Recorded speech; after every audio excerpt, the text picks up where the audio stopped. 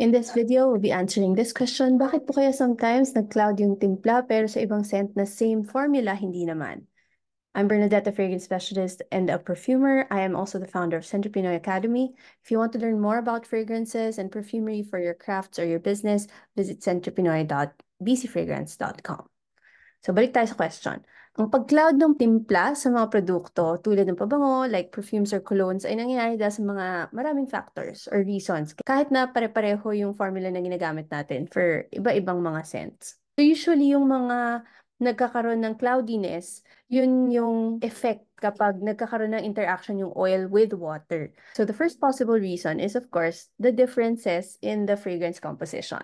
So, ano ibig sabihin nun? Each fragrance compound has different components or meron siya iba-ibang ingredients, kumbaga, to create that kind of smell.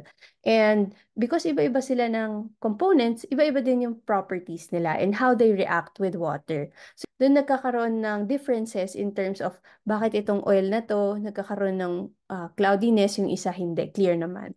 Ibang mga oils or compounds na hindi soluble sa water. So, meron din naman iba na soluble sa water. So, for example, meron kaming oils usually for baby products and other personal care products. Pag nilagay siya sa water-based formulation or kahit mataas yung water content, clear pa rin siya. Hindi siya nagkakaroon ng cloudiness. Compared to other oils na kapag kahit konting water lang magkaroon dun sa formulation, nagiging cloudy agad yung mixture. The next is, of course, temperature.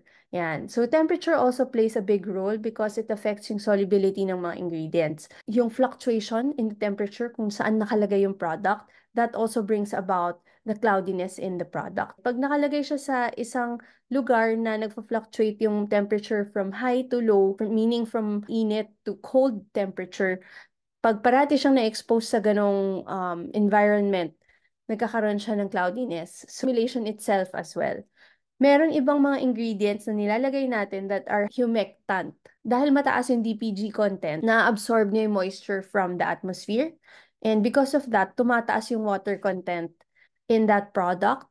And the reaction is, of course, magiging cloudy yung formulation ninyo because tumaas na yung water content. And yung oils ninyo are not soluble with water. Example niyan yung nga, yung mga reed diffusers na nakalagay sa bathrooms natin. Eventually, yung iba nagiging cloudy because of that. Next is the purity of ingredients. Now, for example, isang specific scent na magkaiba yung supplier, pero yung timpla mo, pareho pa rin yung formulation, meaning pareho yung concentration na ginawa mo, pero magkaiba yung outcome. Nangyayari yon because magkaiba yung composition at quality ng ginagamit ng two different manufacturers. Ay, pwedeng may impurities yung iba, pwede din magkaiba yung concentration nung actual compound itself. So the last but most common cause of cloudiness is usually the purity of their alcohol. Ideally, ethyl alcohol with 95 to 97% should be used for making perfume products. Lower purity level contains impurities that can possibly react with your fragrance oils, leading to that unwanted cloudiness.